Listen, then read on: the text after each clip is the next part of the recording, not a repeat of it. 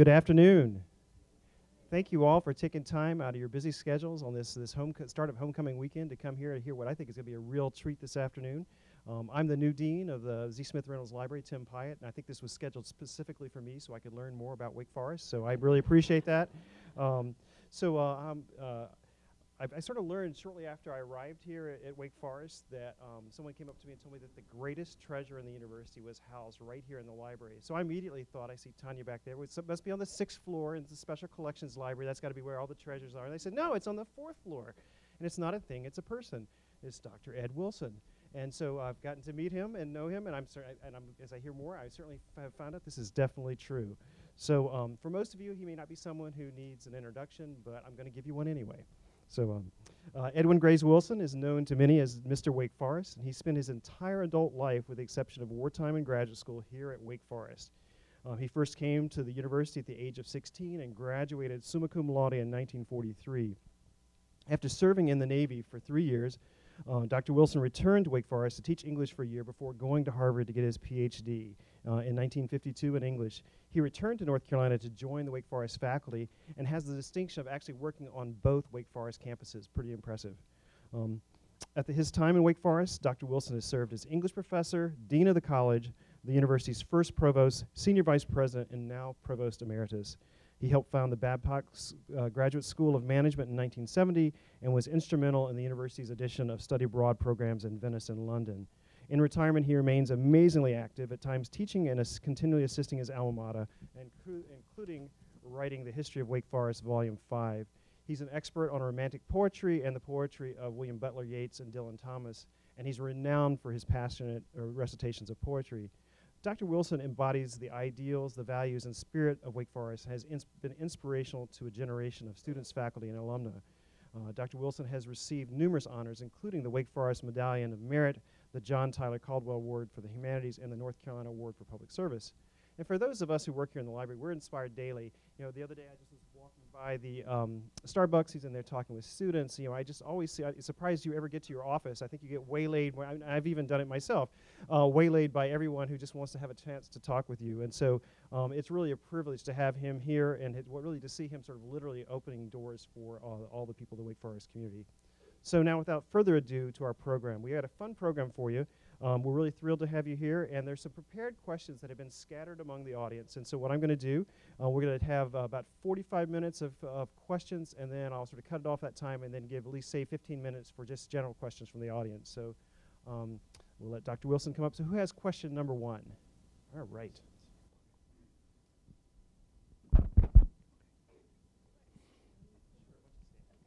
Thank you. Before anyone asks a question, I'd like to thank Tim, and I would also like to say how happy we at Wake Forest are to welcome Tim Pyatt as the new dean of the library.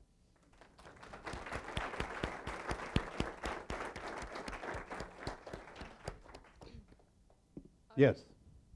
If you were not known as Mr. Wake Forest, what would you like to be known for? Oh. I think as a devoted husband, a loving father, and a loving grandfather would be the things that I would be most happy about in my life. I have been very fortunate in that I married and have stayed with a young woman whom I met in front of the library about 51 years ago. And from our union have come delightful boys and girls, and they are more important than any kind of title that anyone can have. But thank you.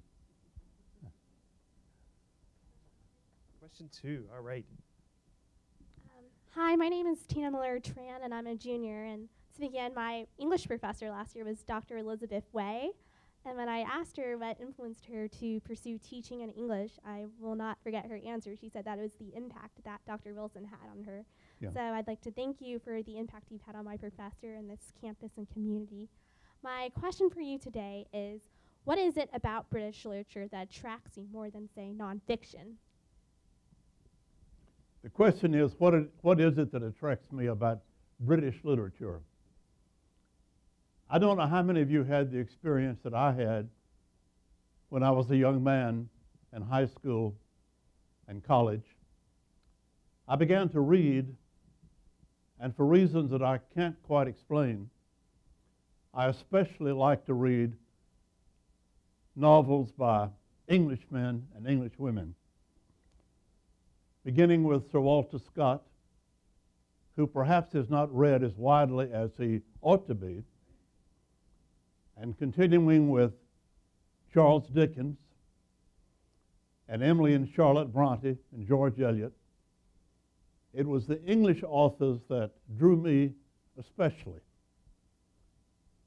And for reasons that are probably very subterranean, I preferred them to James Fenimore Cooper and Nathaniel Hawthorne.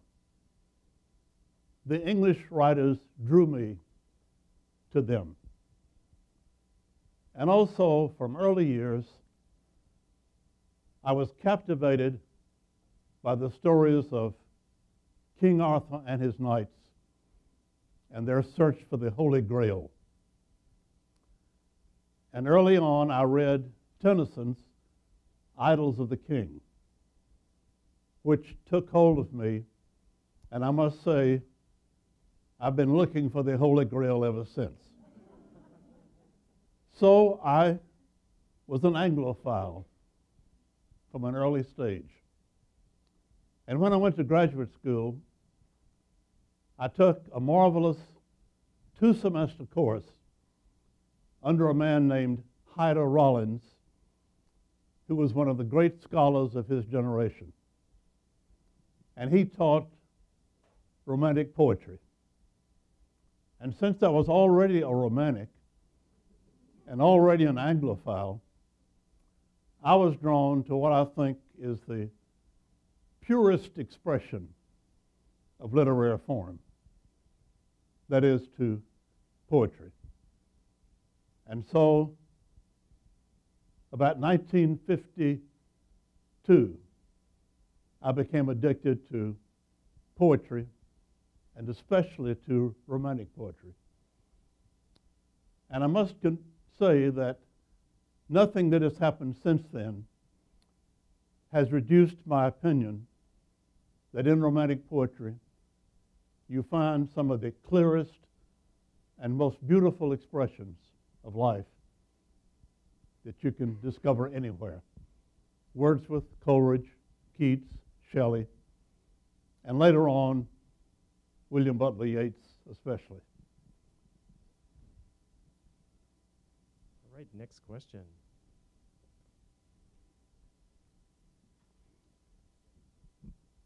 I have a slight hearing problem, so I have to listen very carefully. Hi. What is a campus event or tradition that you hold most dear? What is what? A campus event or tradition that you hold most dear. You mean a continuing campus event? Or an Or old a one. specific event? Either one. It's up to you. Right. Well, I think my love of Wake Forest began with one event, one habit that I hope continues to be widespread. When I went to Wake Forest a long time ago, I had never been away a single night from home. I was 16 years old. On a few occasions, I had been with my family somewhere, but I had never spent a night away from my mother and father and brothers and sisters. And you can imagine how naive I was. What was it going to be like to be in this strange place? Would I be homesick? Would I be lonely? Would I be unhappy? That first night on the old campus, which, by the way, I hope every one of you will visit someday. It's worth a visit. That first night, I walked from my room over to the chapel for the first night of orientation. And I discovered something that I had not known before. Wherever I went, people greeted me with kindness, with enthusiasm. Students, faculty, everybody. So I made this walk of about 3 blocks, and all along the way, people said hello, wished me well, and even some older people who were clearly faculty members stopped me and said words of welcome and hoped that I would be happy at Wake Forest. And I've been happy at Wake Forest ever since. And there is nothing that makes Wake Forest any more what it should be than our getting to know each other and to speak to each other and to be part of a loving community. And that's what I treasure most.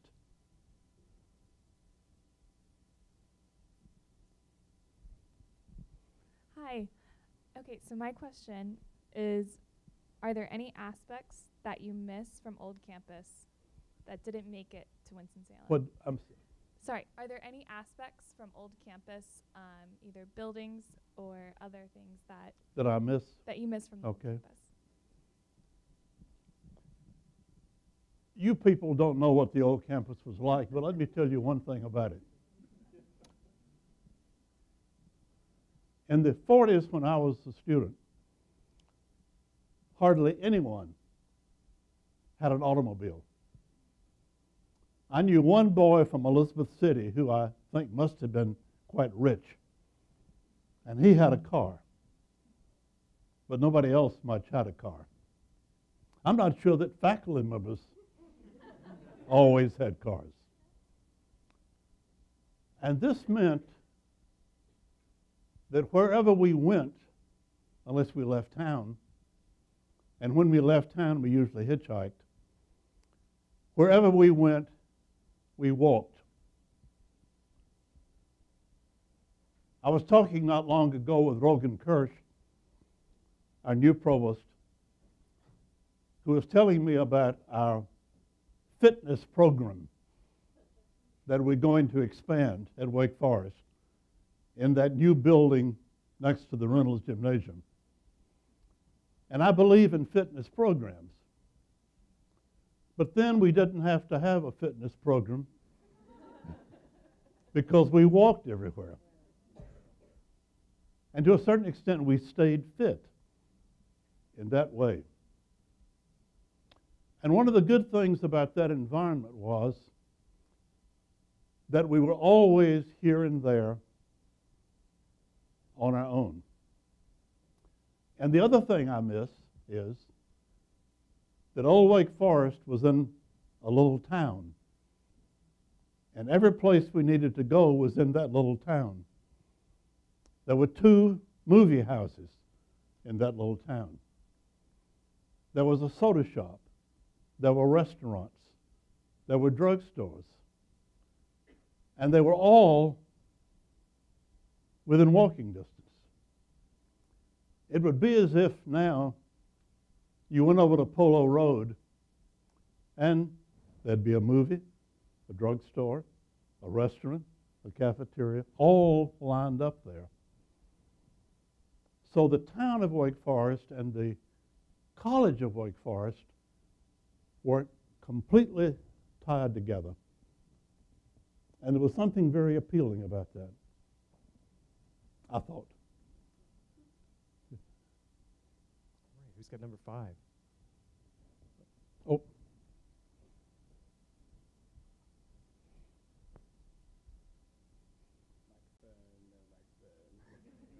Oh. If you could say one thing to all current Wake Forest students, what would you say? If I could say one thing to all current Wake Forest students, what would I say?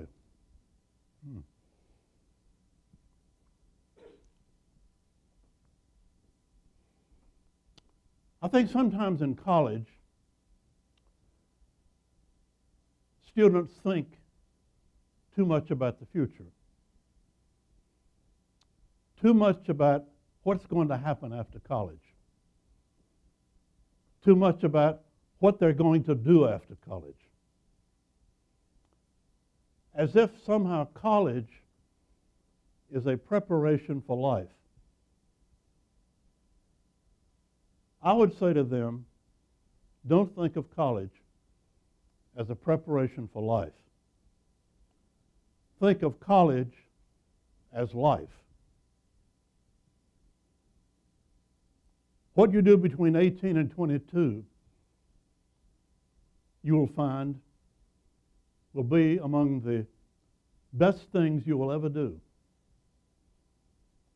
And don't dwell so much about what kind of job you're going to have, how much money you're going to make, what's going to occur to you when you're 30 or 40 or 50 or 60 or 70 or 80.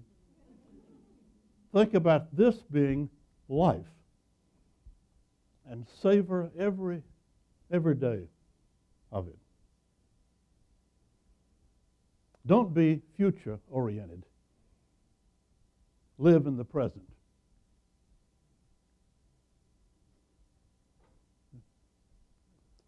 Who's got number 6?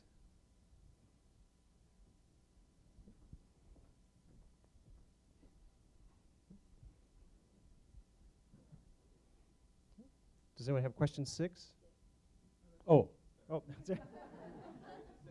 Oh. Yeah.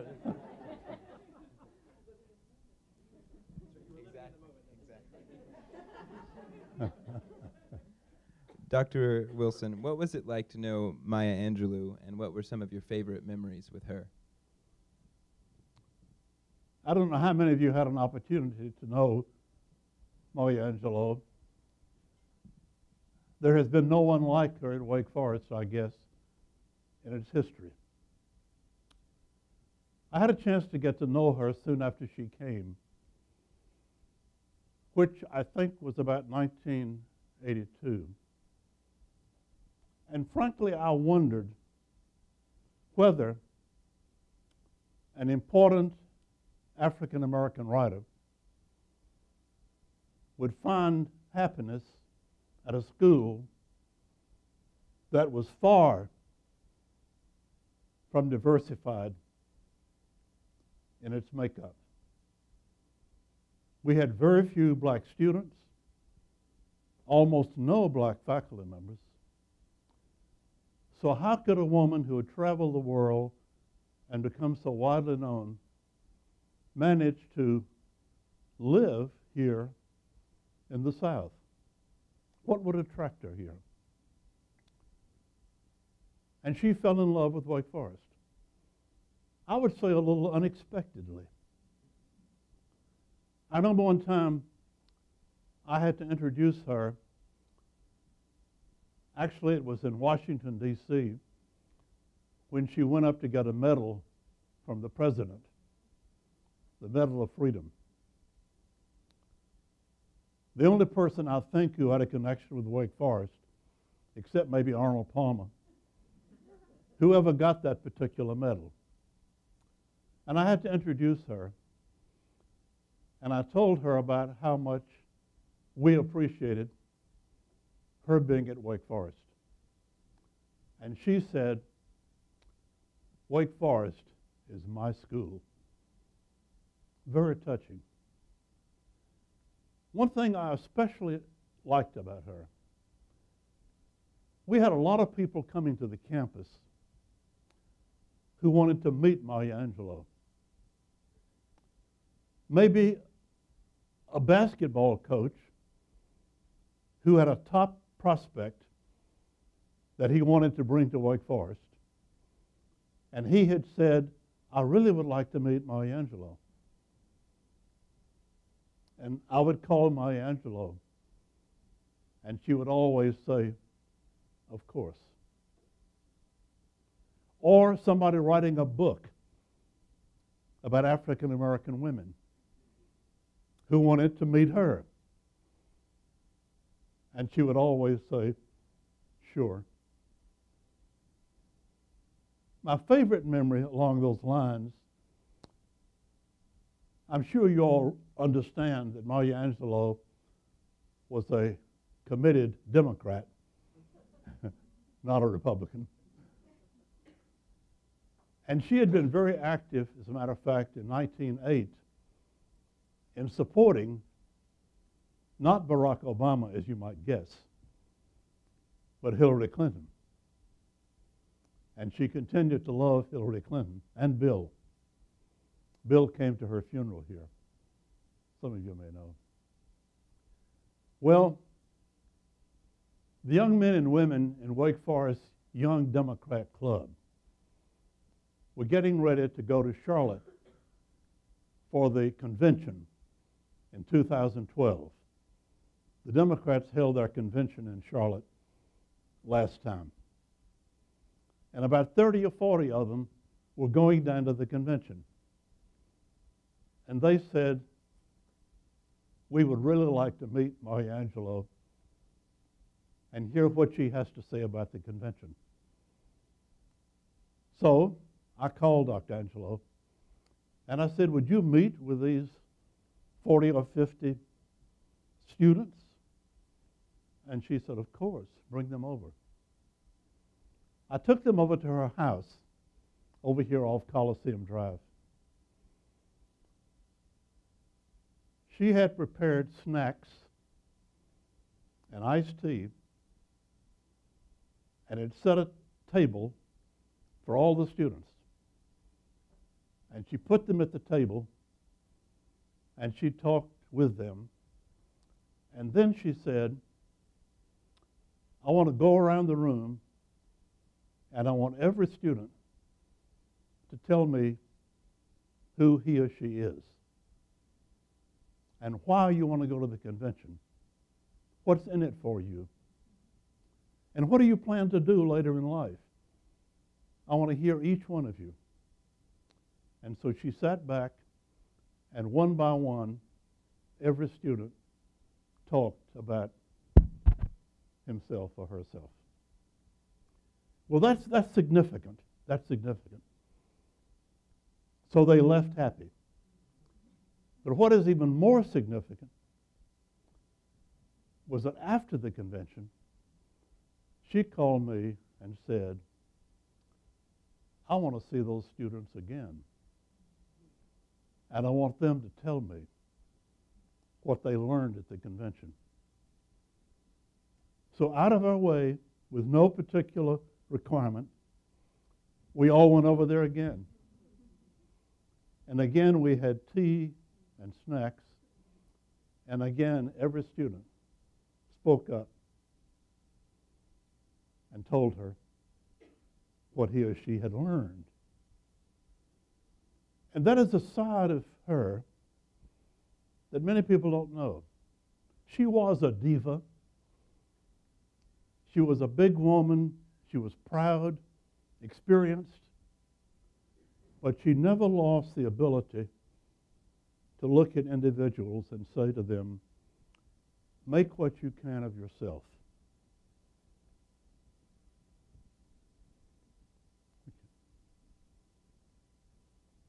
Who's got question 7?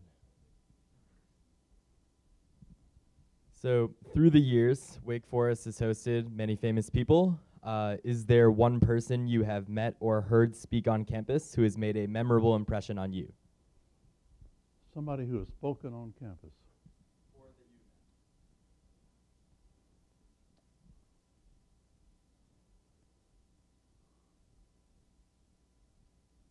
I have to go back to 1962 because that year I heard 2 of the great people of the 20th century. 2 in one year, 1962. The first one, you may know, was Martin Luther King, who came to Wake Forest the same year that the Wake Forest trustees voted to integrate the university. And Martin Luther King gave a speech here which turned out later to have been almost an echo of the great speech, I Have a Dream, that he made in Washington. And to meet Martin Luther King was a rare experience. And that's part of our recorded history. The other person I heard and met that year was Eleanor Roosevelt. She also was here that year. And by that time, she had helped to write the Declaration of Human Rights for the United Nations and had been acclaimed around the world as one of America's great women. And I still remember a student named Kelly Griffith, who was an English major, I'm pleased to say. Kelly Griffith came out on the stage, no notes, and he came out on the stage and said, "Ladies and gentlemen, the First Lady of the world." And this huge audience just burst into applause and standing. But to be that close to Eleanor Roosevelt, who died later that year, actually, it was one of her last appearances, was an unforgettable experience. And to hear her and Martin Luther King in one year. Did any of you listen to Pope Francis's speech on television this morning? He mentioned, I think, 4 people: Abraham Lincoln, Martin Luther King, Dorothy Day, the Catholic social activist, and Thomas Merton,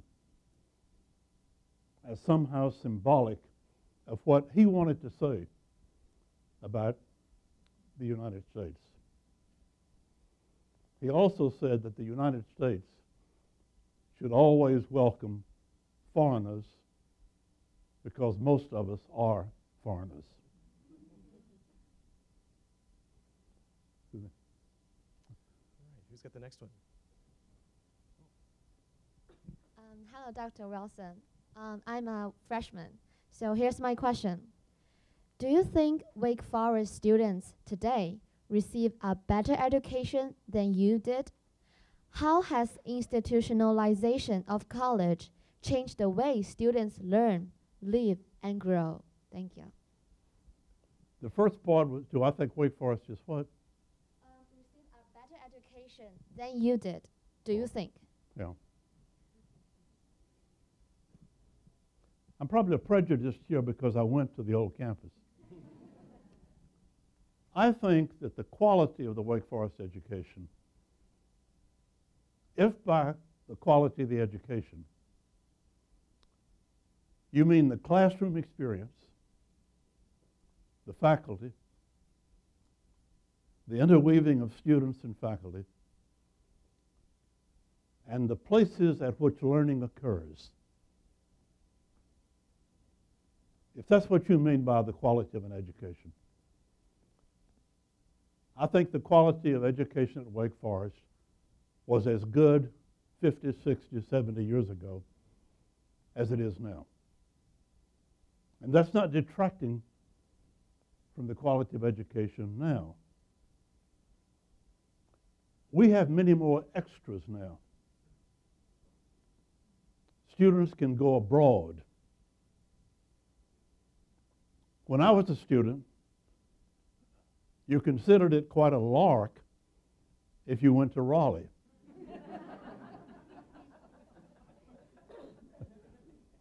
And if you went to Washington or New York, you were having one of the great experiences of your life.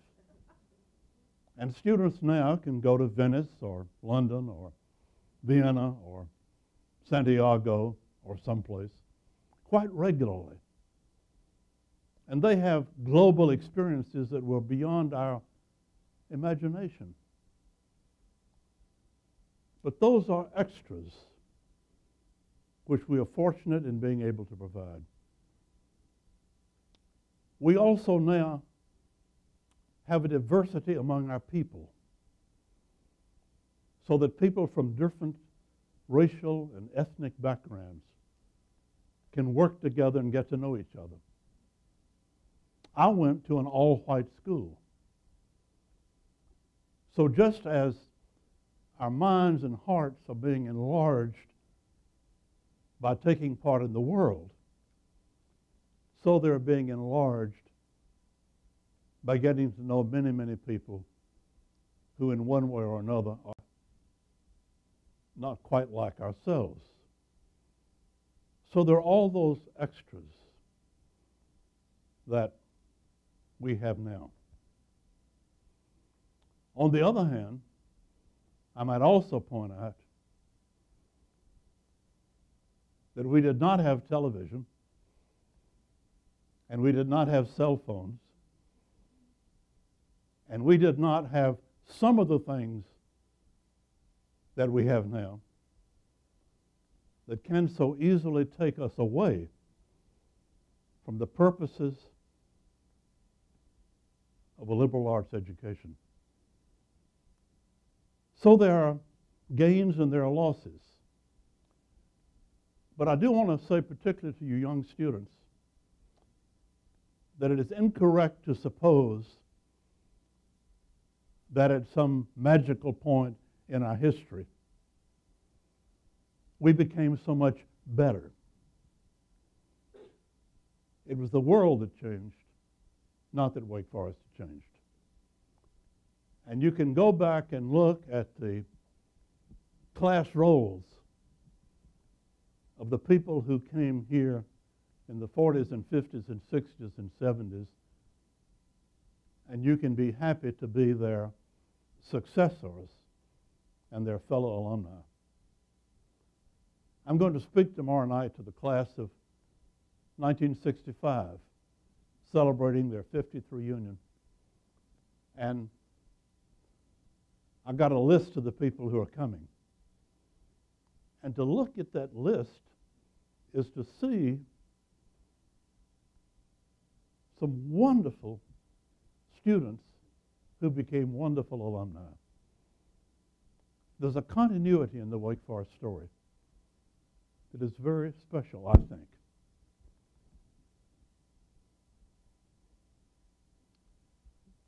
Are there any more questions that were pre-assigned in the audience? If not, I'm going to take moderator's liberty and ask one of my own.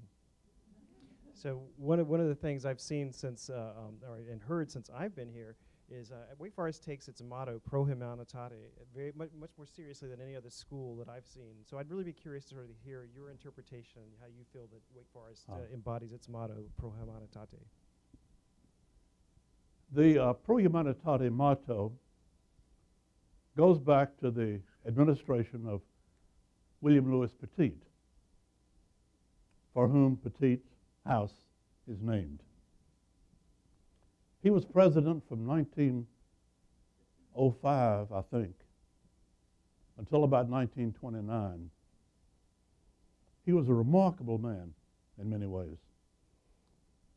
And let me digress long enough to say this. He was a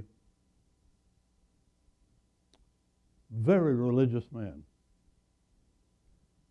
I would almost say, from what I've heard, almost a kind of saintly man.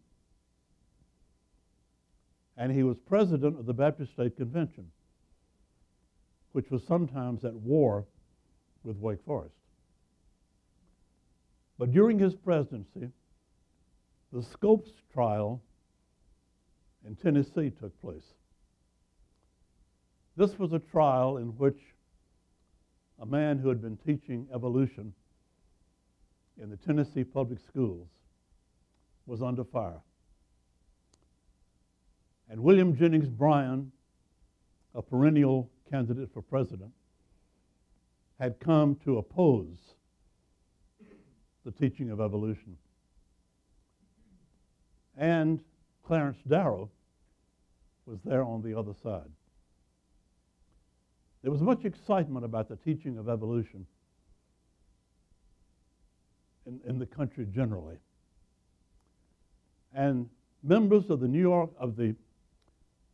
North Carolina legislature introduced a bill to prohibit the teaching of evolution in North Carolina. And it was argued about all over the state. Who was the main defender of the cause of teaching evolution? It was President William Lewis Petit, a Baptist, a man of unquestioned piety. And he spoke out against what the people in Raleigh were trying to do to suppress academic freedom. And he won. And he won in part by going out to Wake Forest alumni in the legislature and persuading them that he was right. The important thing about that, and I feel like telling that story because I think it has contemporary overtones, is that that guaranteed academic freedom for Wake Forest. We have always practiced academic freedom. When I was a student, I read what I wanted to. When I was a teacher, I taught what I wanted to, and no one ever said no. Now, the other side of William Lewis Petit was that he felt that he wanted to have a motto for Wake Forest that meant something. And the ideal of pro humanitate was established. At that time, it meant mainly that Wake Forest Christians should go out into the world and preach the gospel for humanity. That's what it meant to start with. You should go and proclaim the good news of the gospel to people everywhere. As time has gone by, we've expanded that concept to say that Wake Forest students should go out into the world to teach, to preach, to serve, all in the cause of some human principle that is beyond themselves. And so it means something. I think we can take the motto and put it up on signs and say how nice it is. But what we really mean is that a Wake Forest person, in addition to learning, should also become an advocate for humanity in all of its various forms, wherever their search for truth might take them. So I think that's what it means, Tim. Great. Thanks. Well, we do have some time for questions from the audience, so does anyone have any questions for Dr. Wilson? Don't be shy. Oh. Oh. Yes. Fine. Oh. Hi, Alex Reyes. I'm from the class of 2006. And I wanted to know, of the many ways that in which Wake Forest has changed over the years since you've been here, if you can pick one way in which it's changed that you feel has benefited the university and its students the most, what would you say that is? How has the change benefited Wake Forest the most?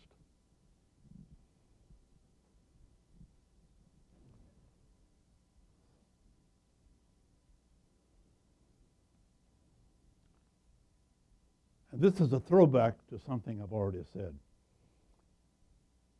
I think it has changed the most in becoming, to a certain extent, a mirror and a reflection of the world as it is.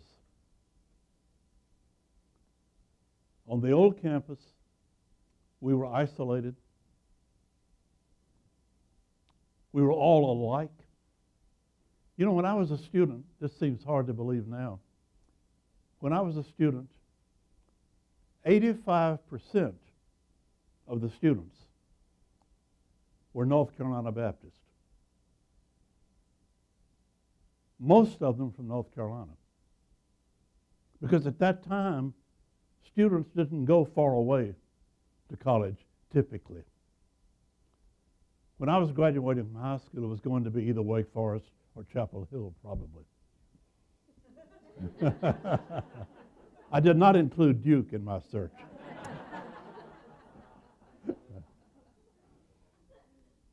And so we were all sort of like each other.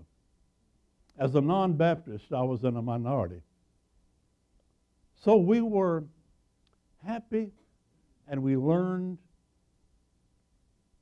and we became acquainted with the world. But the world was something out there. And now the world is here. And if you can't find the world on this campus, you don't have to go far to look for it. I think that's a big change. And we're better off because of that. Yeah. If you are going to send us out with a message today, pick a poem that you like and recite it to us. Now, that is a hard question. A poem to recite. Well,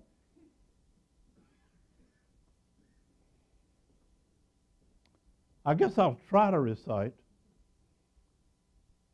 a poem by William Butler Yeats, an Irish poet whom I sometimes consider the best English language poet since Shakespeare. You can debate that. It's a poem called The Song of Wandering Angus. Wandering Angus was a mythical character back in Irish legend. Do any of you know this poem? If anybody does, you might correct me. You know, it's hard to stand up here and be sure you've got it right. But he was a mythical character in Irish legend who always looked for the girl he hoped to love.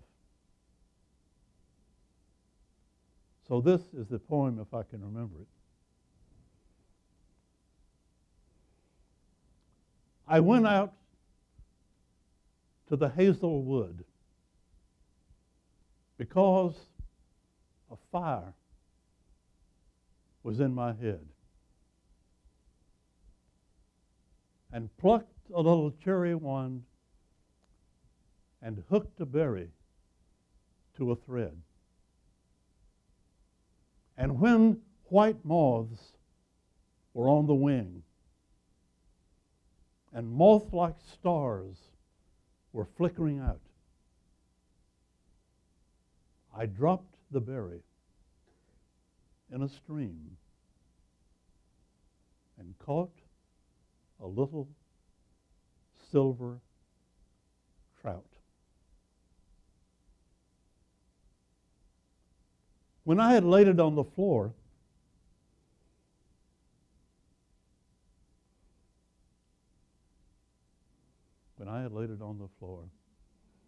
it's hard to remember when you're standing up here, and went to blow the fire aflame, something rustled on the floor, and someone called me by my name. It had become a glimmering girl with apple blossom in her hair who called me by my name and ran and faded through the brightening air. Though I am old with wandering through hollow lands and hilly lands, I will find out where she has gone and kiss her lips and touch her hand and walk among long dappled grass and pluck till time and times are done. The silver apples of the moon, the golden apples of the sun. T.S. Eliot once said that he did not think the mermaids would sing to him. If you happen to know the love song of J. Alfred Prufrock, the mermaids sang to William Butler Yeats, and he pursued them. Thank you.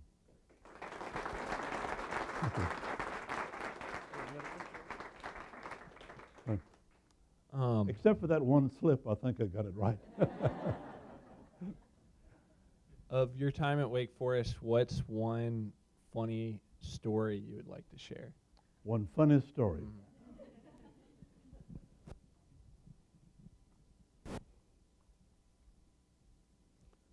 Well, this may be more myth than fact, but it is a story we told. And that is that on the old campus, you know, that was a purer time in some ways than now. Dancing was prohibited, you know that story. Dancing was not allowed at Wake Forest until 1968. Even on this campus, dancing was not permitted. There was some done illegally, but it was not allowed. On the old campus, we had a lot of magnolia trees. And the branches and the leaves of the magnolia trees went all the way down to the ground. Later on, when the seminary took over the campus, the lower leaves were cut off. But anyway, there are all these magnolia trees with all the way down here. One story we like to tell is that one night, the night watchman on the campus was prowling around the campus just to make sure that everything was okay. And he went by one magnolia tree and he heard some rustling down on the ground. And he looked down there. You can guess. There was a boy and a girl there on the ground under the magnolia tree. And he looked at them, and they looked up, and he said, "Oh, that's okay. I thought you might be dancing."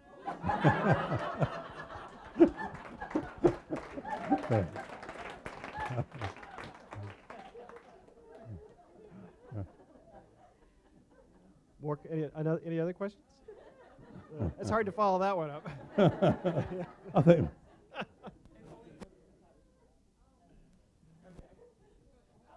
Nobody else has another one. Can you share what you remember about the history of rolling the quad and what you know about how that started and developed? About rolling the quad. I can't tell you when that started. Ed, do you know? Doug? I don't know the year. I've heard the story. Ed Morris, by the way, is the director of the Birthplace House in Old Wake Forest. I hate to take the stage away from Dr. Wilson. I said, I don't know the year, but I have heard the story from people who participated in it. So it must have been maybe the early 50s, late 40s, early 50s. We had beaten Duke in football, and that was something that didn't normally happen. And the tradition was that the festivities went on the quad, and the students came into the administration building all night and pulled the rope that rang the bell in the cupola. And word came that the Duke students were on their way to Wake Forest to roll our trees with toilet paper. And there was a rush around the campuses. What were they going to do? And someone came up with the idea that when they get here, our trees will already be rolled. So we rolled our own trees. The Duke students came, and they just had to take their toilet paper and go home. By the way, go down sometimes to Old Wake Forest to visit Ed and the house there. It's worth a visit. Yeah. Dean Wilson, I'm Walker Nolan of the class of '65. Oh, I know, You Walker. Yeah, good to see you. Like many things of our in our class and myself, the story was just told based on some facts, but as you taught us in English class, perhaps with a certain amount of embellishment. Yeah. But I know it happened in 1962. We had beaten Duke also. That was the Bones McKinney era when we had won the ACC championship, so it was rolled. Same thing, the rumor, all Duke was always coming. This also happened, if you remember, at that time our center, All-American center, was named Lynn Chapel. Somebody took a big sign and put it over weight, so it became Lynn Chapel. So that was sort of the start of that. And I would just like to comment just more what you had, the advice you'd given to present students. Some of us of the 65 class have already gotten together a little bit over lunch, and we're talking about obviously what this all meant to us. In a way, a lot of, as you said, a lot of them have been extremely well accomplished people, but we look back on it and said, you know, one of the things that really we took away from this, and in particular your classes, that now maybe at this point in life we can say was what we were taught or encouraged was the life of the mind, and that means being the present, that we could take with us always, no matter what we were doing or what we accomplished. The accomplishments didn't count. It was like, as you said, we took what we learned here and what we were and friendships, and it lasted all along. Yeah. Thank you, Walker. That is so true. Have time for one final question. Anyone else have a question they're dying to ask? Oh, great.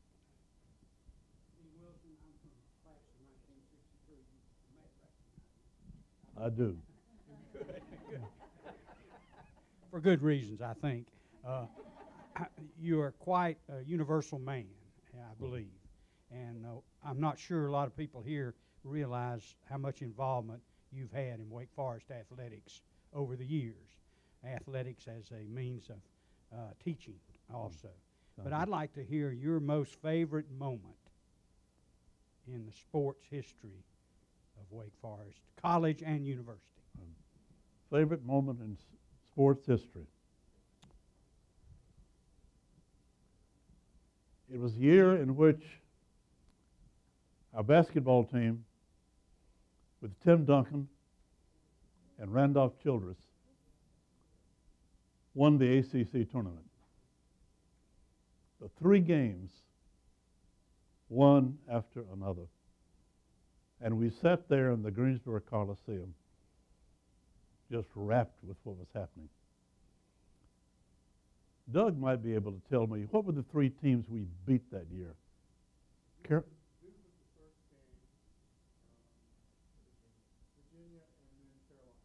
Duke, Virginia, and Carolina on 3 nights. That's my favorite. How can you do better than that? Yeah. And I think one, frankly, if I may say so, one reason it was also good, not only the victories, but the quality of humanity that Tim Duncan and Randolph Childress expressed in a world that sometimes is torn apart by misconduct. That meant a lot to me, too. There was also that great football victory over Georgia. What year was that? And Auburn. Yeah. The first football game I ever saw, and this was in that old stadium before the big stadium on the old campus was built. The first football game I ever saw, we beat William Jewell. I like that. Thank you. Well, I think that gets us to our time. I'd like to invite you all to, got too close, to invite you all to thank Dr. Wilson. Thank you. Thank you. Thank you. Oh, thank you. Thank you.